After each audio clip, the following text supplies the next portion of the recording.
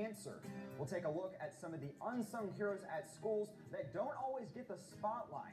Stick around, you're watching Fox 44 News at 9.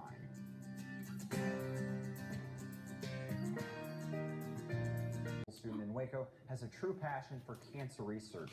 Edward Kim is the winner of the International Science and Engineer Fair in the biochemistry category. Christina Bauer spoke with him about his victory in ongoing research.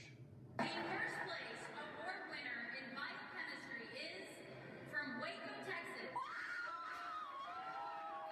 In May, Edward Kim won the world's largest high school science research competition. His project focused on detecting early stages of cancer via DNA mutation detection.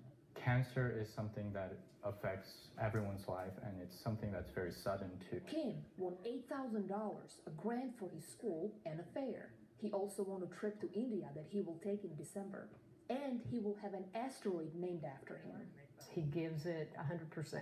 We're so proud of him for his first place win in the biochemistry category at the International Science Fair, because that's a huge, huge accomplishment. But Kim's passion for standing up to cancer is very personal. My grandfather actually died from late stage small cell lung cancer, which is a very aggressive form of cancer.